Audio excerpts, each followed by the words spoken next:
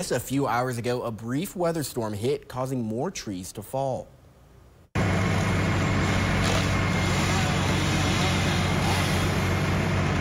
Here in Missoula, eastbound traffic closed at Reserve Street as well as westbound at Paxton for a tree in the road, causing delays for those on the road.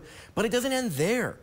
I checked the Northwestern Energy outage map, and more than 1,000 customers without power right after the storm's initial hit. That number is now declining, with 17 other reported outage sites, affecting an unknown number of customers. Meteorologist Mitchell Coombs is live in the Severe Weather Alert Center. And Mitchell, what exactly are we dealing with right now? Yeah, we had a very strong storm move through, and you think about it, this is the third severe windstorm the northern Bitterroot Missoula Valleys have seen since July 24th.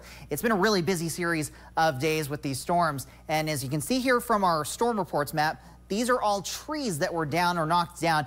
I want to point attention to this wind report. This was out at the International Airport. That was a gust of 72 miles per hour, right around 6:16 out at the airport. So we saw gusts anywhere from 40 to 60 miles per hour across the region, and then guess that gust of 70 miles per hour. Things are finally starting to quiet down just a little bit. We're going to continue to see this complex of storms moving off to the north and east, but a few more developing back to the west. I'll have details about those storms as well as what we can expect for tomorrow's storms coming up here in about 15 minutes.